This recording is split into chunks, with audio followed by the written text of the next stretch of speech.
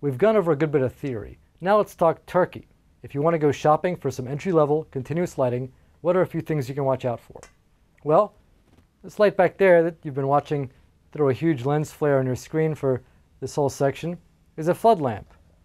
Looks just like this if you turn the light off. Pretty much like a shop lamp you'd buy at a hardware store, except this puppy will take a 200 or 300 watt bulb. They actually put out quite a good bit of light. You can't direct the beam very much, which is why they call it a flood lamp, but it's great for illuminating a broad area or putting a bunch of light into a silk or a softbox, that kind of thing. These are a good place to start because they're very inexpensive and they do produce a good amount of light. The next step up is probably a light like this. Still pretty inexpensive, but you have the advantage of barn doors. Barn doors are these little metal flaps that allow you to flag the light off different areas. You're not actually focusing the beam on this guy, but you are able to control where the light goes. And that is an advantage that's worth a few dollars in my book.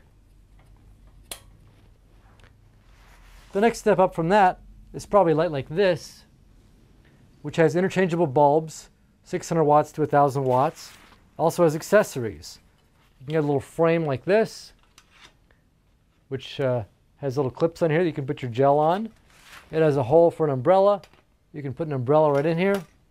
And you can also buy a speed ring to put a softbox right on this kind of lamp. When you get right down to it, light is light. What you do with the light, in other words, how you affect it from soft to hard and where you shine it, is going to mean a lot more than how much you paid for the instrument itself.